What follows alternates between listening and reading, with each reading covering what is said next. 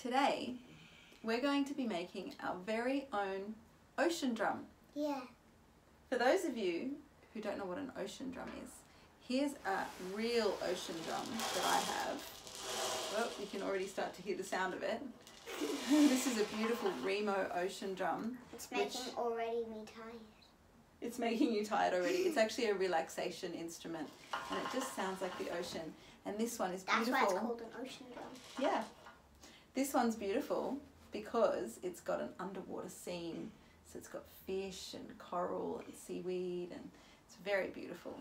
And if you want to hear what it sounds like, have a listen.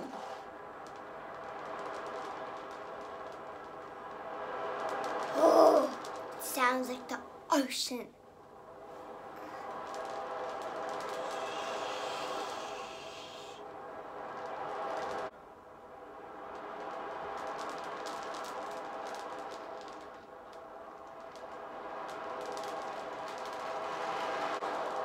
Asleep. We know that a gentle ocean sound is very soothing, and when you play it, it's even more relaxing. So we're going to make our very own ocean drum. Because we want it to be see-through so that we can see our ocean scene, I've just found a Tupperware container. I also found lots of these little colourful beads. And there are some metal beads. The ones in the real ocean drum are metal, and that's the sound they make is because they're metal. Why are the metal? See, we've got some metal beads as well. Oh, yeah. And some colourful beads. So what we're going to do is just drop them in. Yeah. We're going to just drop all the beads in. So if you're lucky like us and have lots of little round beads. Even glitter if you... No, there's a bit of glitter in there because they were mixed in with the beads. But let's hear how that sounds, because basically this is our ocean drum for the sound. Do you want to try? See if it sounds similar to the other one.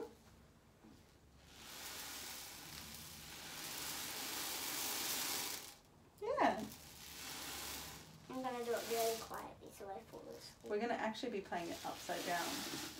If you're working with really young children and you're doing it upside down, like maybe 3 or 4 or 5. Maybe 3 or 4 or 5-year-olds, you might want to actually tape it closed so that you're not pulling the lid off and then getting beads everywhere, right? Yeah, that would be very bad because then you would have to stop doing what you're doing and then tidy it all up and then keep doing it. And it'll be nighttime by the time you tidy all those beads up. That's right, because they're teeny tiny.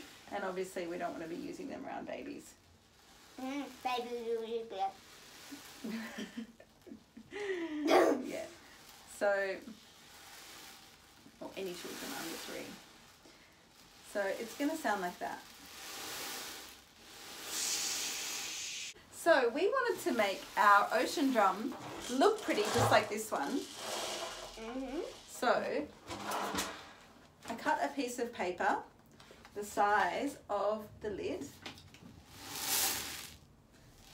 and then Marley on the other side drew a beautiful underwater scene. So it's a great arts and crafts activity, and Marley actually used like water pencils. Water pencils. So you dip the pencils in water, then you colour with them. Yeah, so it came out really well.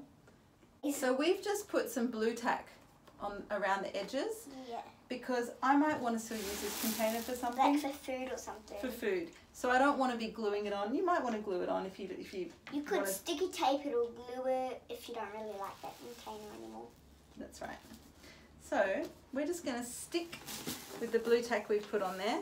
We're just going to stick this underwater scene onto the top, which is actually going to be the bottom of our ocean drum. So now that we've stuck on our picture, our ocean drum is complete. And it looks pretty. It is so beautiful, and it looks like this.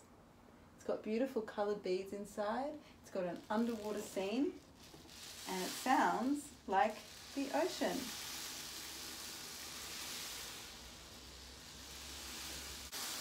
Marley, are you falling asleep? Yeah. See, it really works. It's like a sleeping potion. It's like a sleeping potion. So, there you have it. Our beautiful ocean drum out of a clear Tupperware container, some beautiful coloured beads and an arts and crafts project of making an underwater scene to make it look beautiful.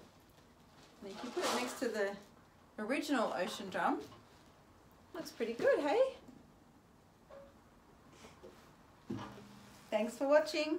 See you for our next video.